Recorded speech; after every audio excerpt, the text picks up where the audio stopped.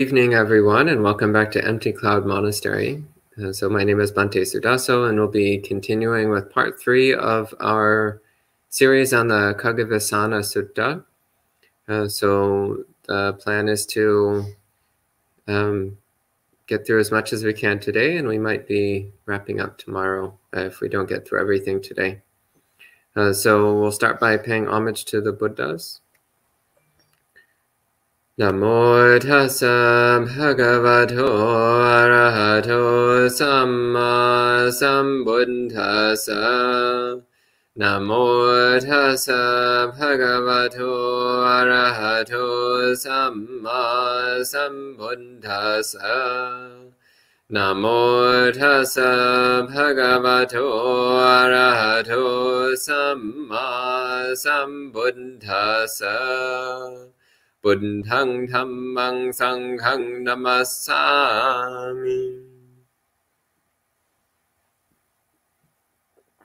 So as mentioned, we'll be continuing with the Khaggavisana Sutta, Samyutta Nikaya, chapter 1, sutta number 3, which is commonly translated as the Rhinoceros Horn Sutta.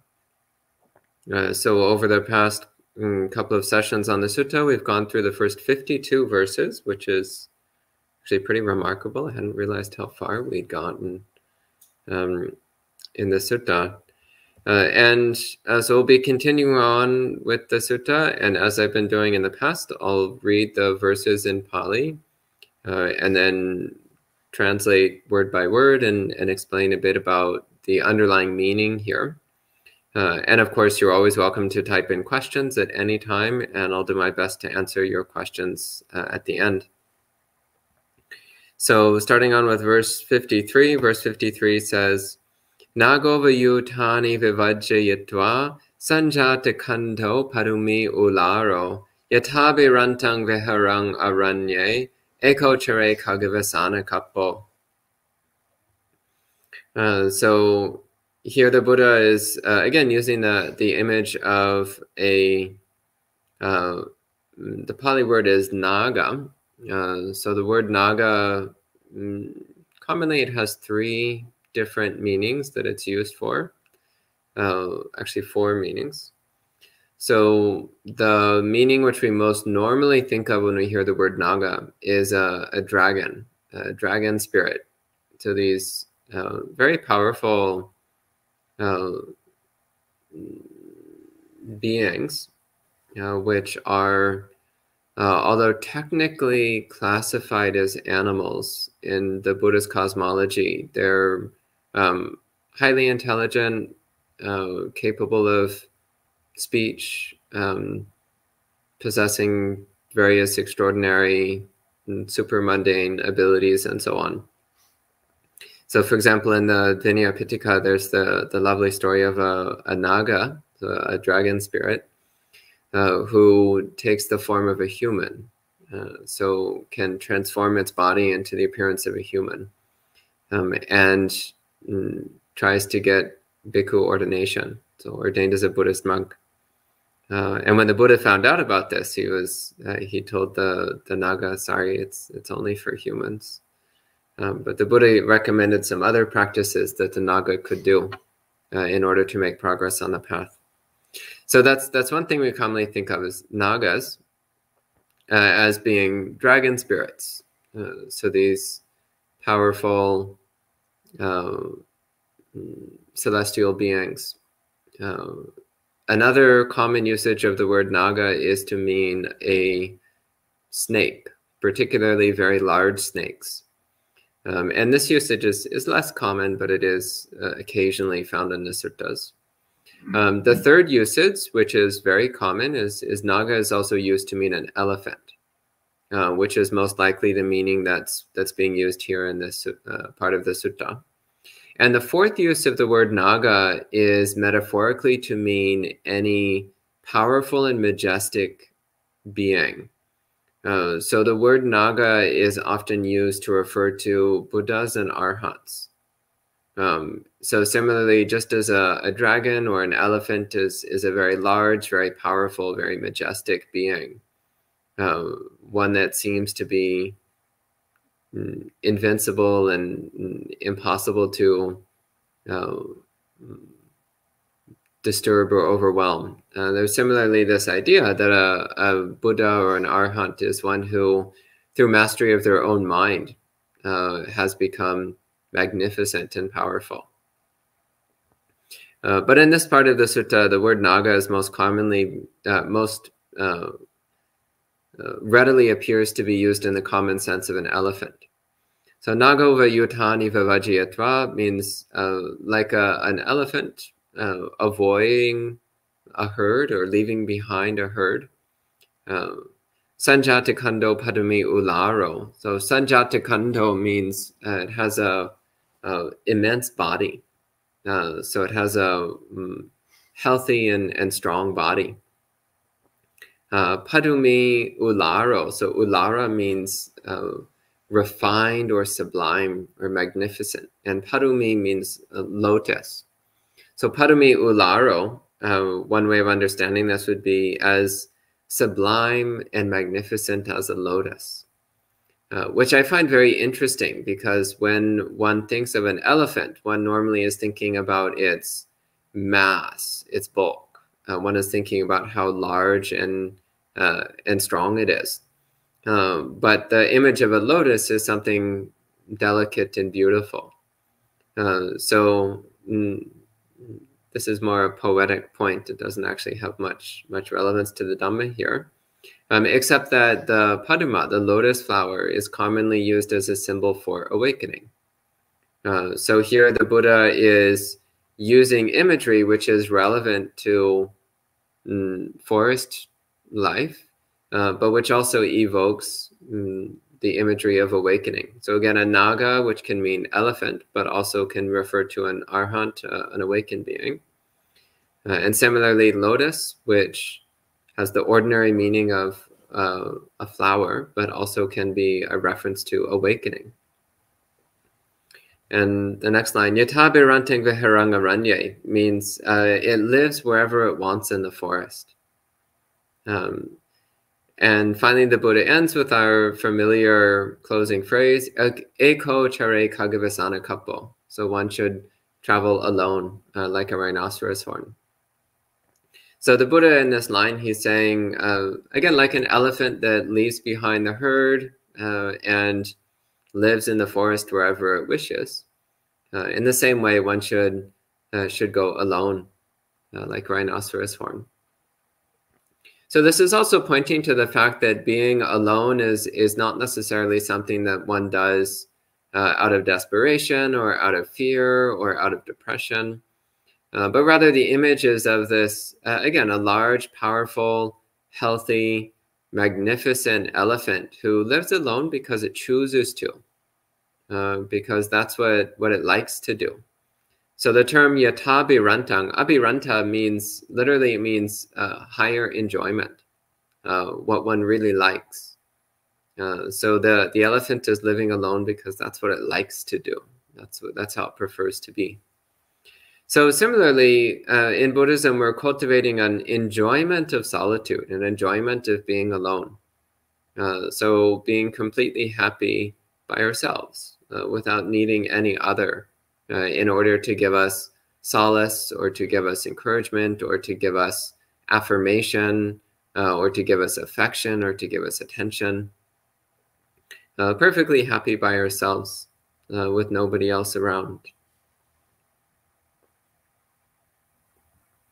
Then the next verse, Attanatang sanganikara tasa yang pasaye samayekang vimuting adichabandhusa vacho nisamma eko chare Khaggavisana Sutta.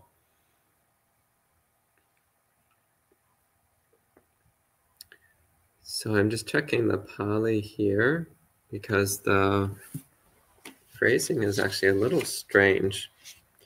So one of the peculiarities of Pāli poetry is that often very unusual phrasing is used, or terms which are very uncommon, or words are used in ways a little bit different from how they're used in prose. So advance warning for all those who get into Pali translation, don't start with poetry. So often when people start learning Pali, they want to translate things like the Dhammapada and the Suttanipata. Don't start there. You're just going to get frustrated. Start with prose suttas. So simple, short suttas from the Samyutta Nikaya or Anguttara Nikaya. Anyway, side point. So atanatang means impossibility. Sanganika ratasa. So sanganika means socializing. So sanganika means, literally it means coming together with the group.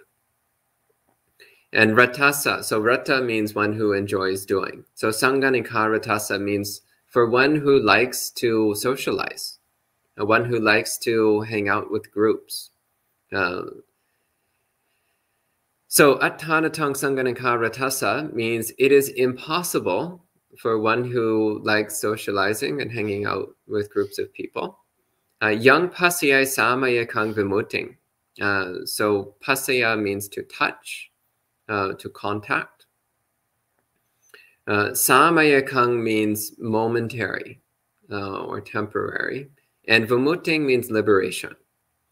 So this is this term temporary liberation is one that we find a few places in the suttas to refer to states of deep concentration.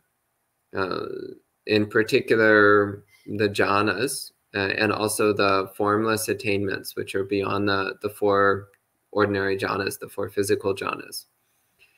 So it's called temporary liberation because through meditative concentration, one's mind is temporarily free of defilements. So when one is in jhana, then the five hindrances are gone. So one has no interest in ordinary sensory experiences. One has no aversion or negativity towards anything at all. One is not dull or hazy or sleepy.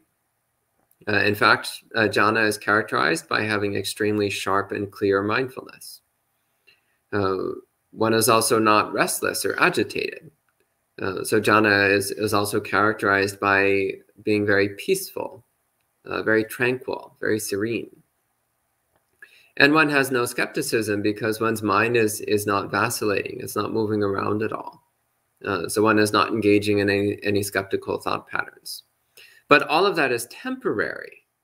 So when one emerges from concentration, then one's old defilements will tend to start to resurface because one has not yet developed the wisdom to destroy the underlying causes for one's defilements. So the underlying delusions which the defilements are coming from. So this is why states of samadhi are called temporary liberation. Is because for a short period of time, the mind feels like it's free of defilements. And short period of time can be anywhere from a few seconds to a few days, depending upon how strong one's samadhi practice is. But here the Buddha is saying that for one who delights in socializing, it is impossible to get even temporary liberation. In other words, the Buddha is saying that if you like to socialize and hang out with other people and always chatting about this and that and always getting wrapped up in the latest gossip and what's going on and who did what with who, and if you're always getting wrapped up in socializing, then you will find it impossible to get deep, stable samadhi. You might be able to get some shallow concentration for a few minutes every now and then. But to get into jhana, the mind needs to be very peaceful and steady. And if you spend a lot of time socializing, hanging out with groups of people, and especially if you spend a lot of time chattering about silly things and listening to other people chatter about silly things, well, then that means it's going to be very difficult for you to enter jhana. In fact, here the Buddha is saying it's impossible. It just won't happen. And the next line here, aditya bandhusa vacho nisamma.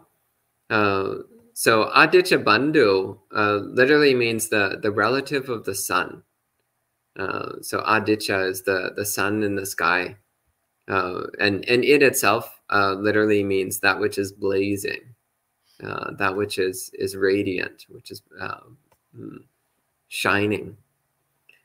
So Aditya Bandhu means the kinsman of the sun, the relative of the sun, and it's commonly used as a title for the Buddha. Actually, not common; it's relatively uncommon, but you find it in a few places in the suttas, and again, mostly in the poetic verses. So this is indicating how just as the sun brings light and warmth and solace to sentient beings, so too does the Buddha.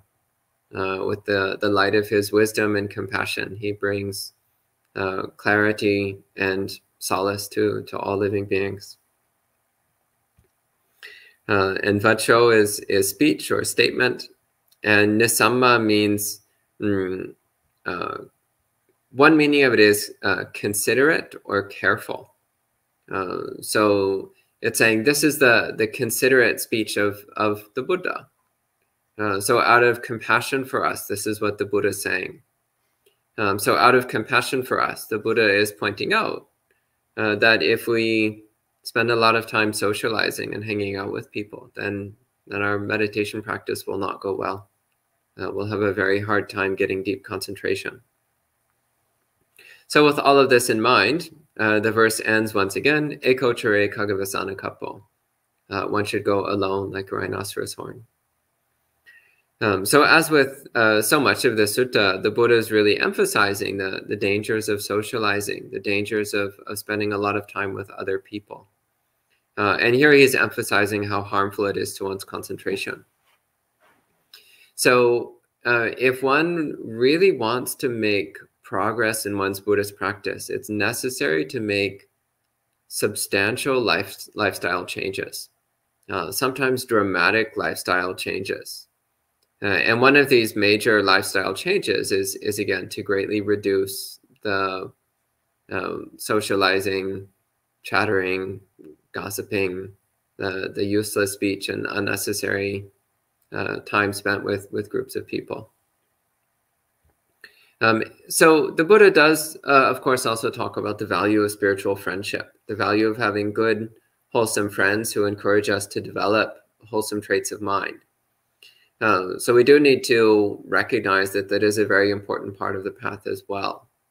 But when the Buddha is talking about the danger of socializing, it's again the tendency that we have to spend a lot of time talking unnecessarily and getting wrapped up in each other's business and each other's history and each other's plans, and the mind becomes very agitated and unsteady, unstable. The mind is then always moving around, reliving the conversations, considering what could have been said differently or what was implied but not directly said, or what was misspoken or what was intended. And all of that makes it very difficult to concentrate. Then the next verse here says, Ditti visukani upati vato, pato niyamang pati ladda maggo, uppanna jnanom hi ananya neo, eko chere Khaggavisana Kappo. So ditti visuka. So ditti means a viewpoint or an opinion. And visuka has two meanings. The more familiar meaning for most people comes from the 8 precepts, where visuka means a show, performance, like a play, or these days that would include things like movies or TV shows. But visuka also has the meaning of writhing or twitching. So ditti visuka, then it can mean either one whose viewpoints are a performance, which is an interesting possibility. But more likely the meaning here is that it means one whose viewpoints are twitching and writhing. So the mind is, again, always flopping around with different opinions and possibilities and viewpoints about the world. So the tendency towards speculation and proliferation in the mind. That's more likely the intended meaning here. Though I do find it interesting to think, what would it mean for someone to have, to be using viewpoints as a performance? So perhaps someone who presents ideas and opinions, not necessarily as something they believe, but rather as a way of influencing other people, a way of controlling the minds of other people. But anyway, I think the primary meaning here, once again, is one who is constantly speculating and vacillating and proliferating, generating a lot of unnecessary mental noise. But the Buddha is giving a positive statement here. So upativatta means one who has gone beyond this, one who has escaped from this. So one who has left behind all of that speculation and proliferation, all that internal writhing of thoughts of like, well, I wonder if it's like this, or I wonder if it's like that, or what actually is real, what's not real, what's true, what's not true. Well, you just drop all of that and focus on practicing the four satipatthana, practicing the foundations of mindfulness, cultivating samadhi and panya, so concentration and wisdom. And then all of that internal twitching and writhing will naturally come to an end on its own. As long as we don't fuel it, it will start to fall away. And patto niyamang patiladdhamago. So patto niyamang means one who has attained certainty. And patiladdhamago similarly means one who has gained the path. So all of this indicates that this is talking about a stream enterer. So someone who has gone beyond wrong view is one way of describing a stream enterer. One who has attained certainty, again, is a way of describing a stream enterer, because a stream enterer has the certainty of eventually reaching awakening. They've made enough progress in their path that they've reached an irreversible turning point, which they can never regress from. Patiladdhamago, again, one who's gained the path. This is another way that one talks about a stream enterer. So prior to that first major breakthrough of wisdom, then we're always a little bit uncertain what the right way to practice is or the wrong way to practice. But once one starts to see for oneself what the Buddha was talking about to a deep enough level that one attains stream entry, then one is now certain of the right path of practice. One now knows the path that leads towards awakening. Beyond any shadow of a doubt, one is completely convinced through direct experience. So, and another aspect of a stream enterer is that they are committed to Buddhist practice. They're thoroughly committed to following the path because they've recognized that this is the only true, genuine, safe way of reaching the highest happiness. And they have no more doubt or skepticism about the Buddha's teachings because they've confirmed them for themselves. So for all these reasons, we call a stream enterer one who has gained the path, one who's on the path. And similarly, uppanna jnana. So uppanna means arisen or come into being, and jnana means knowing, knowledge. So uppanna jnana is one who has, in whom knowledge has arisen. So again, this is a reference to a stream enterer. A stream enterer has within themselves the knowledge of the truth of the Buddha's teachings. And similarly, the next word, ananyaneyo, means not guided by another, which once again is yet another characteristic of a stream enterer. So because a stream enterer has directly seen for themselves the truth of the Buddha's teachings, then they no longer rely upon the teachings of other people.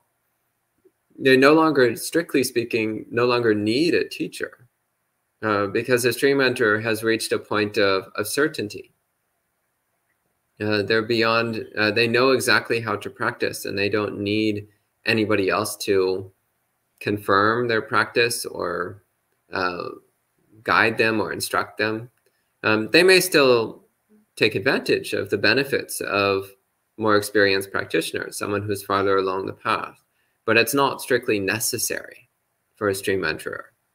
So that's why we call them ananya neyo, so one who is not guided by another. So ekotre Khaggavisana Kappo, so one should go alone like a rhinoceros horn. So this is this particular verse here. Again, it's talking about a stream enterer. So this is kind of the ideal. So a stream enterer, since they don't need anybody else to guide them, since they know for sure that they're on the right path, then they, more than anybody else, can safely go about it alone because they know for sure that they're practicing correctly.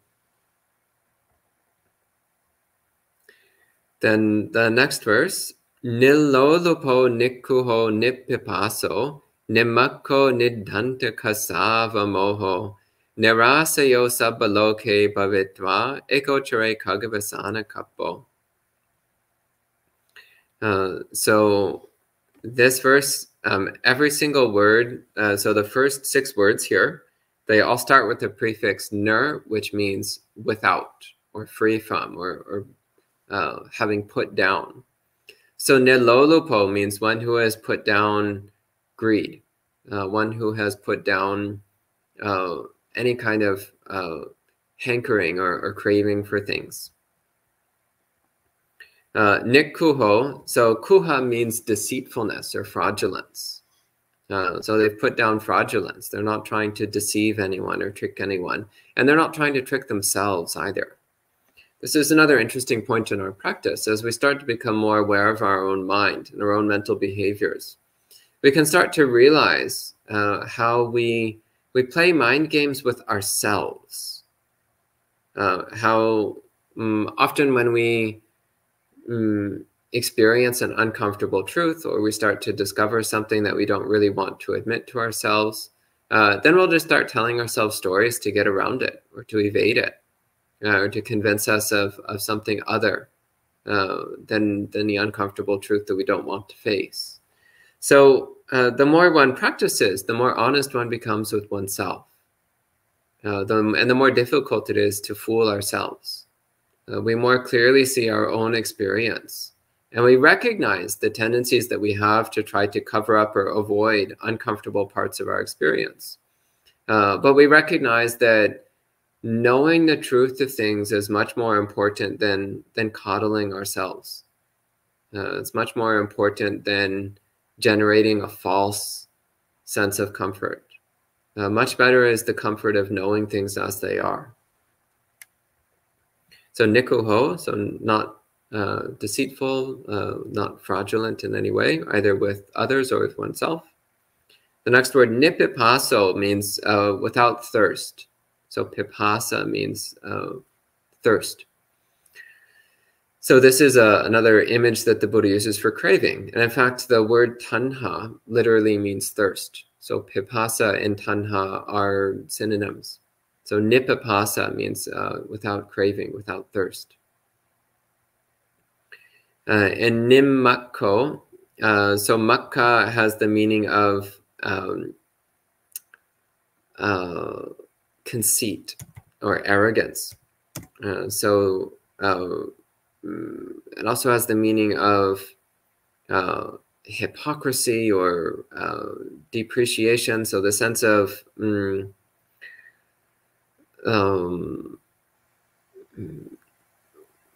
criticizing others, but not in a constructive way.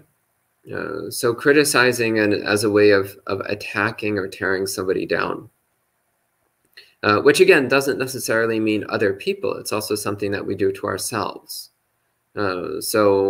Many people have a problem with low self-esteem and constantly attacking themselves for their perceived shortcomings, which does need to be clearly distinguished from, on the other hand, evaluating where we need to improve our practice. So asking ourselves, so what am I not doing so well on that I could work on improving? So there the goal is to become better. But often the goal in depreciating oneself is more just a form of self-attack, a form of self-harm, rather than anything that leads to genuine benefit. So nimmako, again, it has this range of meaning. So first, about not attacking anyone, so not harshly criticizing anyone. But it also has the meaning of not getting caught up in arrogance or, again, this kind of self-obsession, this hostile self-obsessiveness. And the next word, nidantaka sava moho, means one who has discarded the stain of delusion. So this is, again, kind of the ideal that we're aiming for, is to examine our mind and look for delusion. And delusion is one of the most difficult things to isolate and eliminate from the mind, because we tend to really firmly believe our own delusions. Otherwise, they wouldn't be delusions. So often the way that we get rid of delusion is through the help of others. One of the best ways to get rid of delusions is to live in a monastic community for a few years. Because trust me, everybody around you knows what your delusions are. And if you're lucky, they will tell you. And if you're committed to the training, then you will be very happy that they're telling you, and you'll see what you can do to rectify your own mind. It's much more difficult to overcome delusion when you're on your own. So this also is why in our practice, we do have these two parallel recommendations from the Buddha. So one is the recommendation that we find all throughout the sutta, which is to be alone, and then it's better to be alone than to be with fools. But we also have the recommendation that we find throughout many other suttas, and also briefly in this one, that it's very valuable to have good spiritual friends who can support us and offer us direction and encouragement. And the next word, nirasayo. So this means independent, not relying upon anyone or anything. So nirasayo sabaloke bhavitva means, again, in the whole world, one is independent. One doesn't rely upon anything at all, anywhere in the world. So this is a mind which is completely content under any circumstances. So it's not a mind which is like, well, wherever I go, there must be Thai food. If there's no Thai food, I just can't live there. That would just be awful. So that's not a mind which is independent. That's a mind which is dependent, which relies on something. Or like, well, I can only live in warm climates. Well, that limits your options a bit. Fortunately, that includes several Buddhist countries. So you still have some good choices. Or if you think, well, I can only live with a certain kind of person, or I can only live under a certain kind of building, or like whenever you create conditions, then you're limiting your ability to be happy. So nirasaya, not depending upon anything, means that we're cultivating unconditional happiness, a mind which does not rely upon any particular condition or circumstance. So then the Buddha is saying, if you have all of these qualities, then you can travel alone. You can live alone. You have nothing to worry about in solitude. Then the next verse, the Buddha says, Papang sahayang parivajayeta, anatta dasing vasame nivetang, sayang naseve pasutang pamatang, ekochare Khaggavisana Sutta. So papang sahayang means evil companions, harmful companions. Parivajayeta means avoid, completely avoid. So pari means completely, and vajaya means to avoid. So he's saying you should completely avoid harmful friends. So people who are bad influences or who have unwholesome habits, you should just completely avoid people like that.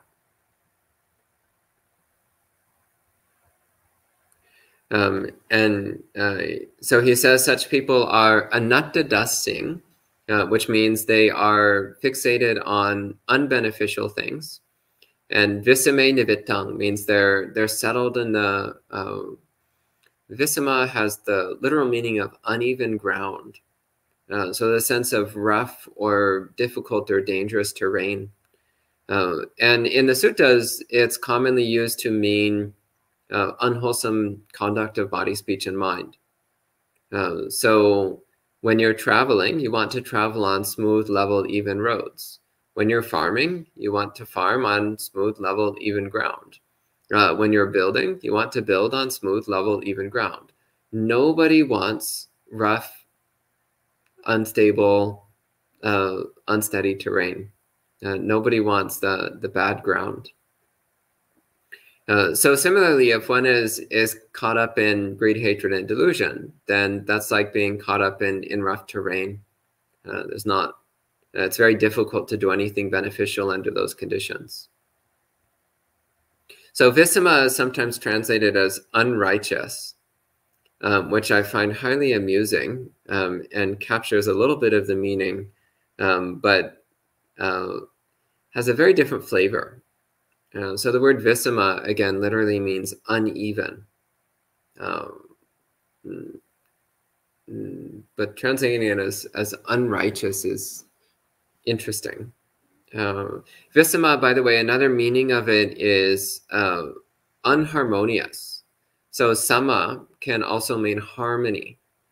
So like in the sense of when people are chanting together, we try to chant in harmony. We try to harmonize. So visama is when you're out of harmony. So similarly, when one is caught up in unwholesome behavior of body, speech, and mind, then one is out of harmony with reality. One is out of harmony with the wisdom of the Buddhas. So that has a similar feeling of the discordant feeling that one gets when one is chanting out of tune with other people, out of sync with other people.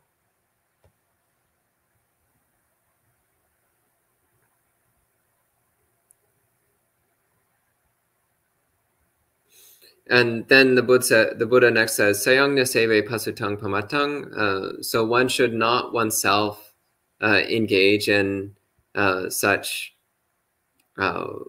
negligence. And ekotere Khaggavisana Sutta, one should travel alone like a rhinoceros horn. So here, the Buddha, again, he's really emphasizing the danger of harmful friends. The danger of spending time with companions who are caught up in unbeneficial, discordant ways of acting, speaking, and thinking. He's saying that we don't want to spend time with them because we can get wrapped up in the same negligent behavior that they do. So it's better to leave them behind and go alone. And then the next line, the Buddha says something which is giving a different perspective. So he says, Bahusutang dhammadarang bhajeta, mitang ularang patibanavantang, anyaya attani vaneya kankang, eko chare Khaggavisana Sutta. So bahusutang means one who knows much, one who has heard much. And in the suttas, this is normally defined as one who has learned much of the suttas. So bahusutta means one who knows a lot of the Buddha's teachings, who's heard a lot of the scriptures. In modern terms, this would be someone who has read through all the suttas, for example, which if you haven't started reading through all the suttas, you should start reading through all the suttas. So bahusutta, one who knows much of the Buddha's teachings. Dhammadarang, so dhammadara means one who is a holder of the Dhamma. So one who remembers the Dhamma, one who holds the Dhamma in mind, and one who upholds the Dhamma in the sense that they live it and practice it. And bhajeta means to associate with and spend time with. So the Buddha is saying you should spend time with people who know a lot of the suttas and who hold the Dhamma in mind. So again, this is a different statement. Again, the Buddha keeps saying it's better to be alone than to be with fools. And he keeps praising solitude. But every now and then he throws in little reminders that it's also very important to have good friends, supportive friends.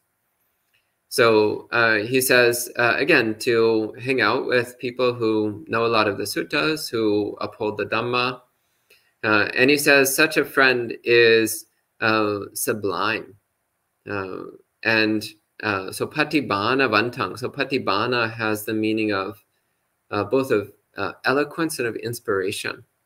So to spend time with friends who are, again, very knowledgeable about the suttas and who are eloquent and inspirational. So anyaya atani vinaya kankang means so having known what is benefit, what is beneficial, one removes doubt. So here the Buddha is pointing to the fact that when one associates with good friends who know a lot about the suttas and who are always thinking about the Dhamma and following the Dhamma, then you can learn a lot from those people. You can learn a lot about what's really beneficial. And they can also help you to remove your doubts. You can ask them questions about the Dhamma. You can ask them questions about how to practice the Eightfold Path. You can ask them questions about their own practice and what's worked for them. You can describe your own practice and ask them for advice. So that can help to clear away your doubts and uncertainties about the right way to practice. So it's very beneficial and useful to have good friends of that sort. And then once you've learned enough from those wise people, those learned people, once you've learned enough to clear away all your doubts so that you're certain you're practicing correctly, then the Buddha says, Eko Chare Khaggavisana Sutta. Then you can travel alone. You can go alone. Then the next line here says, Kiddang rating kama sukhancha loke, analankaritva anapekamano, vibhusanatana virato sachavadi, eko chare khaggavisana kappo. So here the Buddha is, he starts off by saying, so kiddang rating kama sukhancha loke. So in the world, there's a lot of entertainment and sensual pleasures. So I actually really love this, where every now and then in the suttas, the Buddha, he's kind of keeping it real. And he's just like, yeah, there actually are some really pleasant things you can do in this life. I'm not going to go into details, but anyone who's been a layperson for any length of time, which is most people, you know that there's lots of pleasant things that you can do in this life.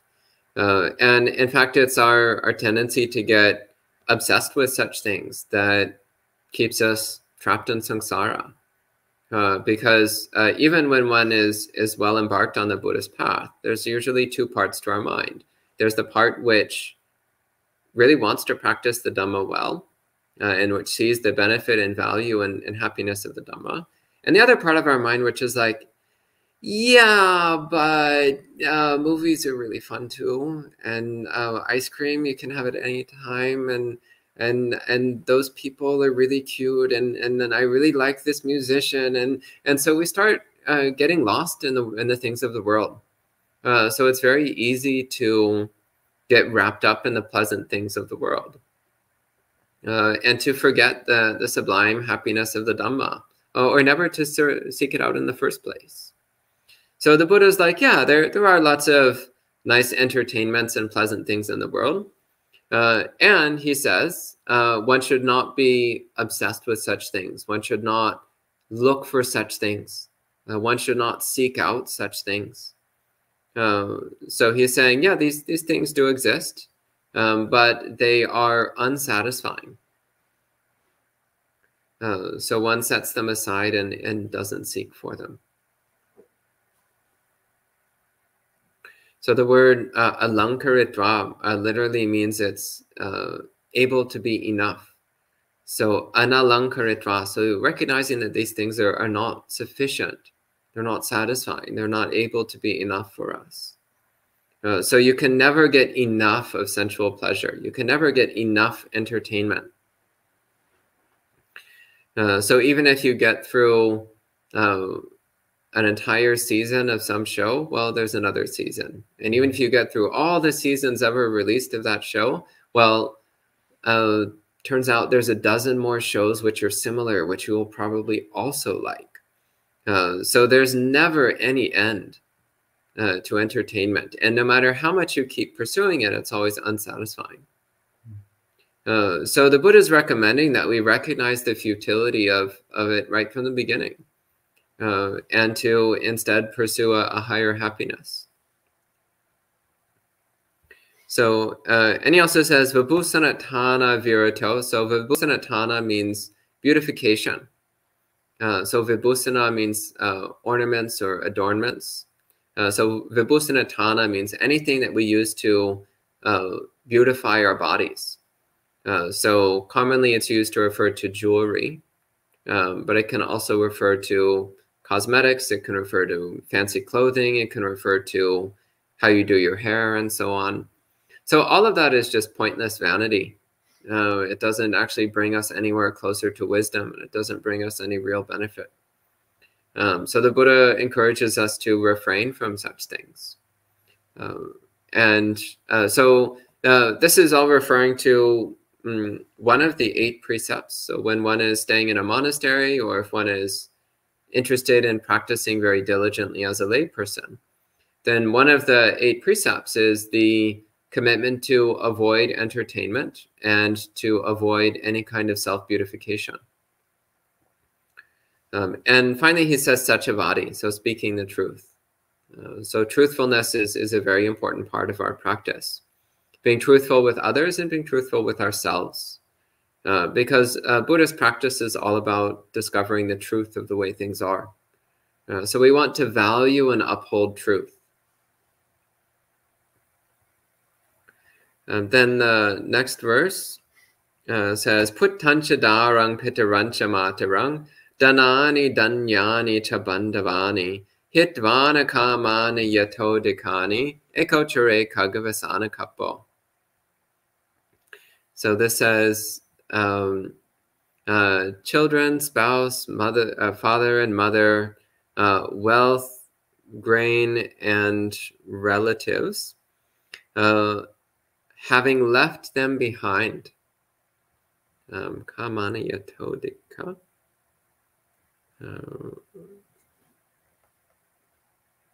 As mentioned, every now and then in Pāli poetry, one comes across a very unusual word. So give me just a moment as I look into this one.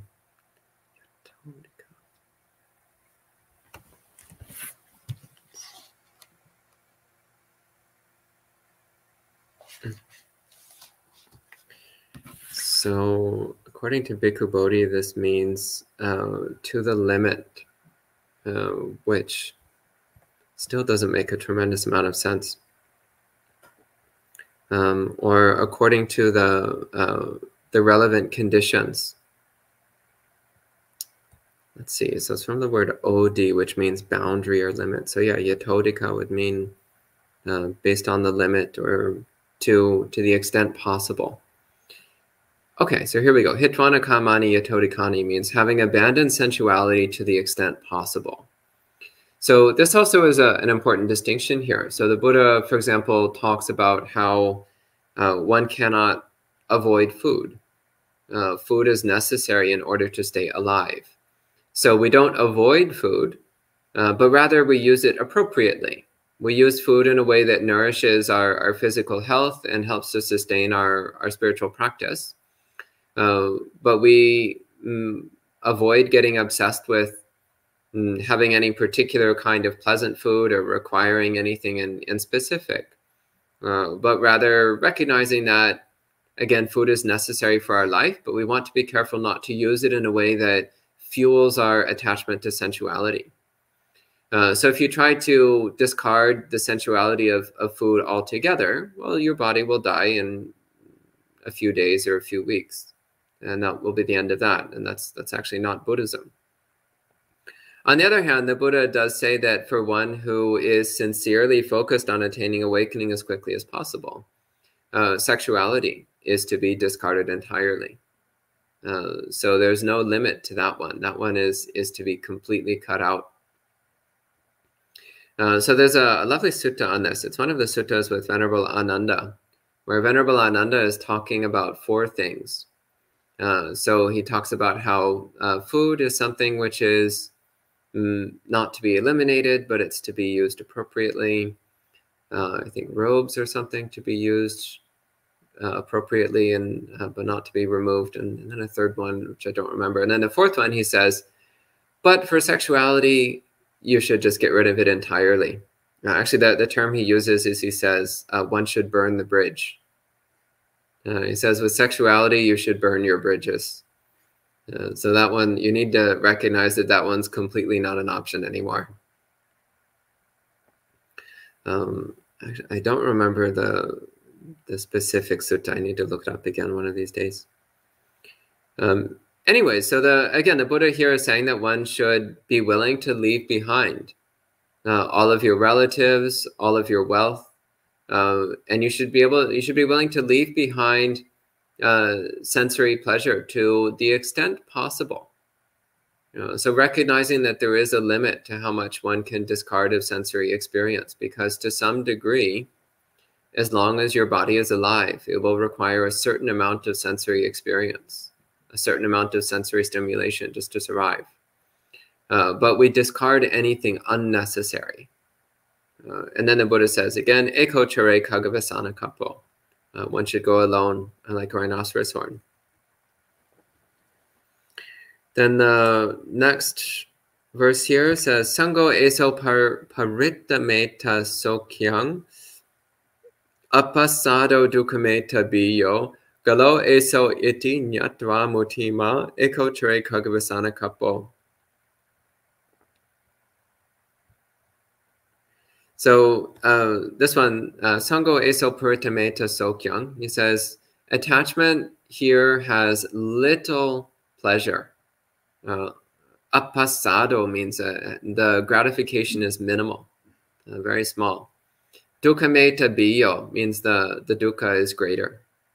So this is a statement we see in several places in the suttas, where the Buddha says, yeah, there is gratification, there is pleasure in sensory experiences, but the pleasure is minimal and the drawback is greater. So the dukkha that comes through desire and attachment for sensory experiences is greater than the pleasure we get from those experiences. And this is something to be recognized in one's own mind.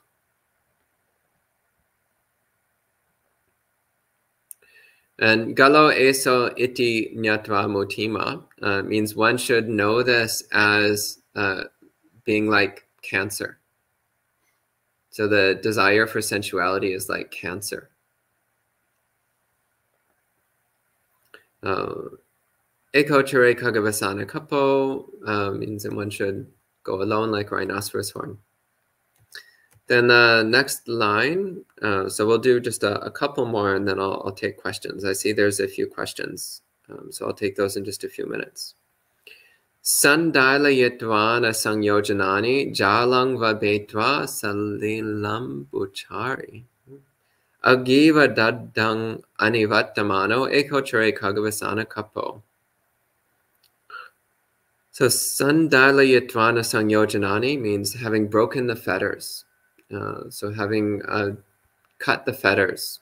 So the fetters here, sangyojana, usually refers to the 10 obstructions to awakening. So the first 3 are cut through when one becomes a stream enterer, the first stage of awakening. Then the first 5 when one reaches the 3rd stage of awakening, and all 10 when one reaches full awakening. So having cut the fetters, broken the fetters, jalang vabetva means having having broken a net, salilam buchari. Like a fish that has broken a net. So this is a lovely metaphor he's giving. It's like a fish that's caught in a net that breaks free of it and goes free. In the same way, we're caught in the net of our own delusions, of our own defilements and delusions. So to break the fetters is like the fish breaking free of the net. So it can happily go free. Agiva dattang anivattamano. So this means like something irreversibly destroyed by fire. So this is another image he's using here, is that as one begins to make progress on the path, in the beginning, what we're doing is we're usually doing 2 steps forward, 1 step back, or sometimes 1 step forward, 2 steps back. So we make some progress, but then we get distracted and confused, and we lose the progress we've made, and we try again, and we make more mistakes, and so we're always like going forward and backward. So we're never making permanent progress. It's always temporary progress. But when one becomes a stream enterer, this is where one has finally made irreversible progress. One has, rather than just temporarily weakening certain parts of our delusions, our massive delusion, one has completely eradicated them. One has incinerated them. So the imagery the Buddha is using here is something that's been irreversibly incinerated, completely destroyed by fire. So similarly, when one becomes a stream enterer, once returner, non-returner, arhat, at each of these 4 stages, one is completely incinerating the fetters, so destroying them entirely, with no possibility for them to reappear. And it ends with Eko Chure Khaggavisana Sutta again. Then the next line, Okita chaku nacha pada lolo, gutindriyo rakita manasa sano, anavasuto aparidaya mano, Eko Chure Khaggavisana Sutta. Okita chaku means with one's eyes cast down. So this means not looking all over the place. Nachapada lolo again means like you're greedily looking everywhere. Literally means with greedy feet. So normally we, when we're walking around, like maybe you're walking through a city, it's always looking around at all the interesting things.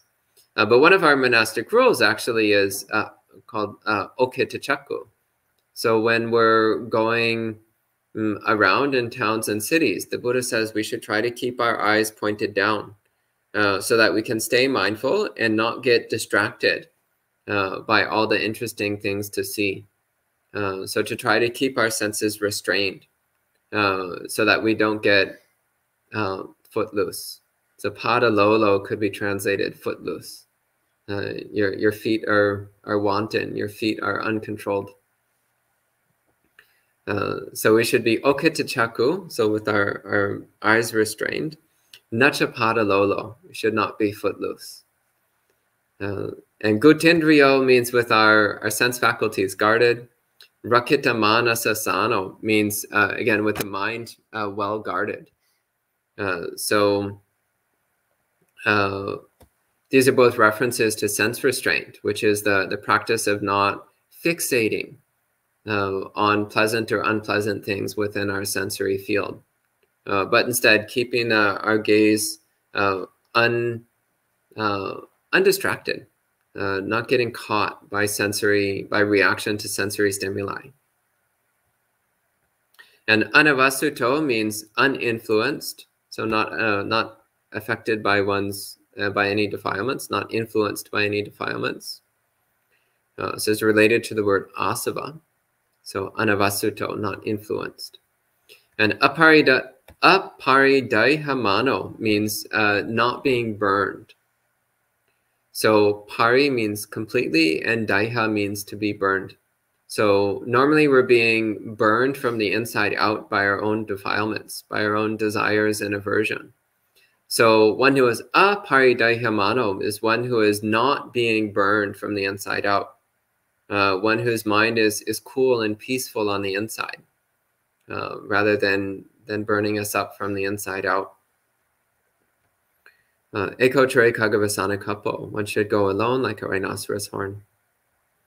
So I think I'm going to go ahead and pause at this point. So we've been going for about an hour. So I'll stop at this point and take any questions that you might have. So we can start by respecting the sutta with 3 sadhus. Sadhu, sadhu, sadhu. And if you have any questions, you can put them in the chat window and I'll answer them as best I can. So hello to all the people joining in. So hello to John, Vidura, Vivian, Tora, Mary, Yankee, Amaranta, Monica from Italy, Bella, Sud, a handful of people with names in scripts I can't read. So someone in Thai script, so hello to whoever you are. Someone in Burmese script, hello to you as well.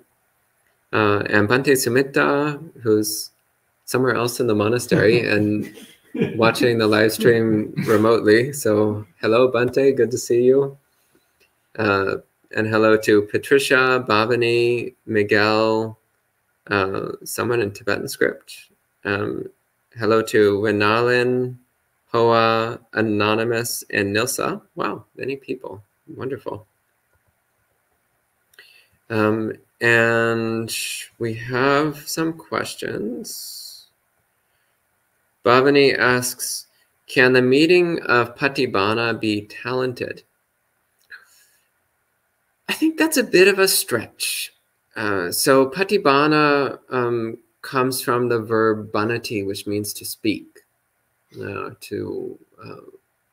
it particularly has the meaning of to speak eloquently or clearly or well. But its basic meaning is just to speak. So Patibana means, most literally, it means eloquent. But it's used in many places in the suttas, and it's commonly an adjective for arhants, though occasionally it's used for people who are not arhants, but who are particularly, well, eloquent. And it's sometimes also used to mean like a spontaneous inspiration. What comes to mind is there's some places in the suttas where a poet talks about like, oh, I've had this patibana. And the Buddha is like, okay, share it. And the person gives this spontaneous poem that appeared in their mind. It's like the Buddha will be giving a Dhamma talk and someone will have this patibana, this kind of like eloquent inspiration appear in their mind, and then they'll share it. So it's also used in that sense of meaning this kind of like spontaneous inspiration. But the literal meaning is simply eloquence. And it's interesting that this is connected with awakening, that the development of wisdom is also connected with an ability to eloquently convey that wisdom. And Bhavani also asks, Yadodikang means as it is. No, that's not correct. You're probably thinking of yatabhuta. So it both starts from yata. So the word yata means as it is.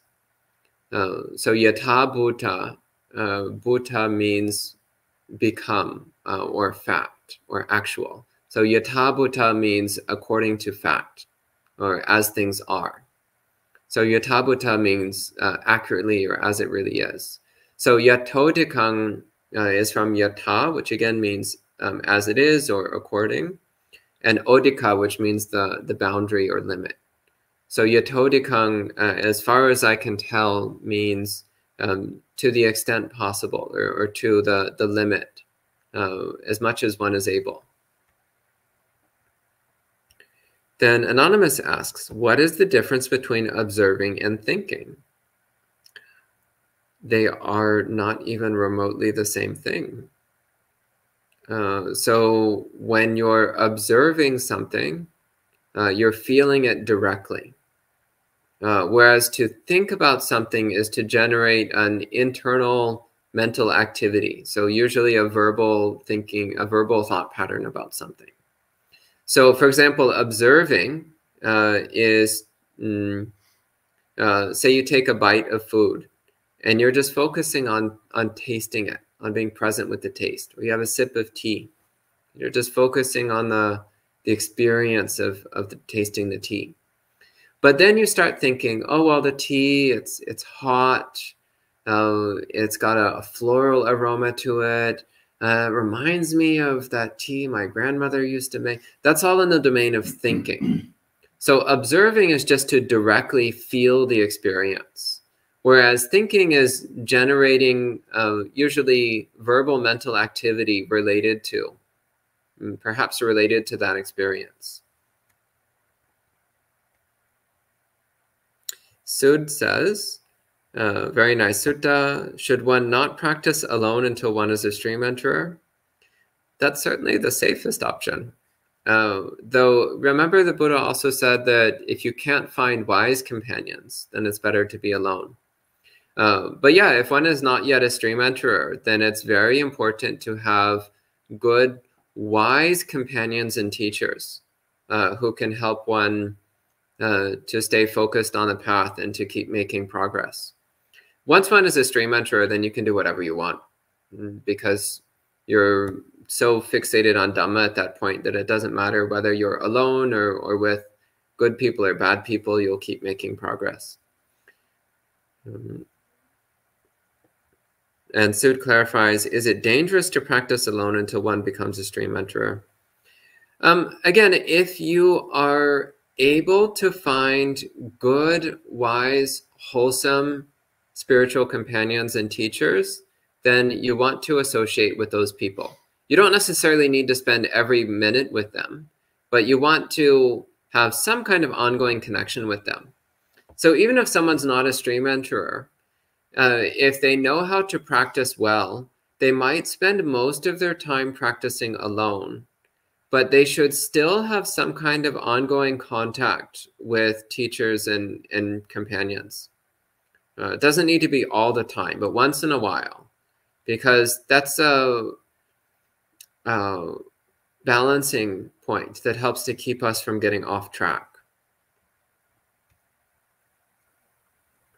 Bhavani asks, I have a habit of collecting Buddha figurines. Is this okay? So that's a little off topic. I think that's more of a monk chat question. It's a good question though. So I recommend bringing that to monk chat tomorrow evening. We'll talk about it then. And Anonymous says, so observing is better than thinking? Generally speaking, if you have to pick between one or the other, I would go with observing. Because observing is closer to a direct experience of reality. So it's closer to truth. But there is actually a place for thinking. So in the sense of analyzing one's experience, you can use your mind's capacity for analyzing and verbalizing to help you get to a deeper understanding of an experience. But that needs to be grounded in direct observation. And the act of direct observation should be as unfiltered, unaltered, and clear as possible. Then when you think about the experience afterwards, then you'll actually be going off accurate data. So you'll come to better conclusions. And Vidura says about gossiping, how to be at work when people are gossiping. Try to stay away from people when they're gossiping. That would be my first recommendation. Second, if you're around people who are gossiping, don't participate. And third, try to look for ways to gently steer the conversation in a more wholesome direction. And this is not always easy, but do the best you can. And that's the last question. So is there anything from the monastery residents? No? Okay.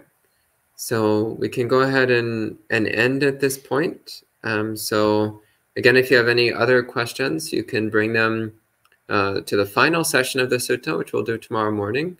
And then any off-topic questions you can bring to monk chat tomorrow evening. So we'll go ahead and end at this time with 3 sadhus. Sadhu, sadhu.